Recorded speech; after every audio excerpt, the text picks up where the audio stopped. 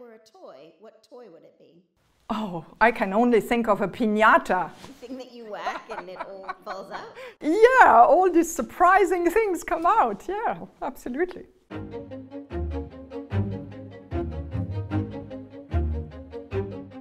I like to think about artificial intelligence really redefining the relation between man and machine. The application of AI in healthcare is really the one that I prefer most because of the impact this is going to have for young emerging markets where infectious diseases are perhaps more prevalent. Think about vaccine development. AI is currently facilitating the development of pharmaceuticals, innovative ones. It is facilitating treatment areas, making them more accurate, shortening research processes, therefore making treatment avenues much more affordable and, more importantly, accessible. So AI will be really good for emerging markets?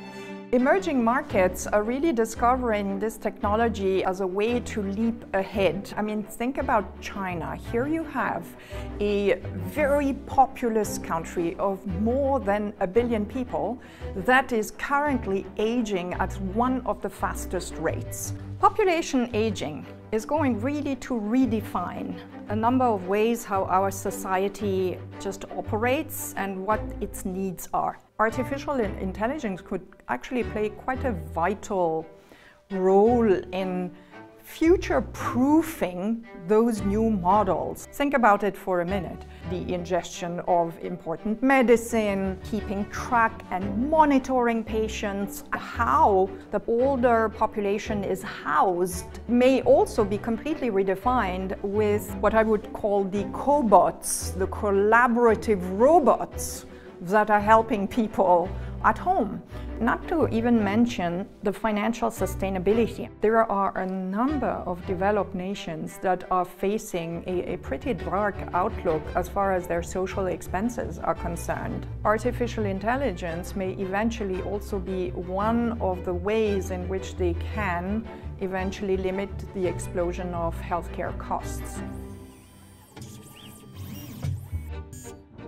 I think we are at the beginning of the AI adoption process. Forecasts are that by 2030, sectors like finance, but also manufacturing, mobility, and even retail are just going to make use of that technology to provide better services, more accurate predictions. Think about fraud detection, also credit risk evaluation. The possibility to make use of big data is just going to make risk management so much better. I'm sure that there will be first mover advantages in quite a range of industries. Lombard Odier has a long history of looking at innovative areas, transformations that are creating investment opportunities for our investor.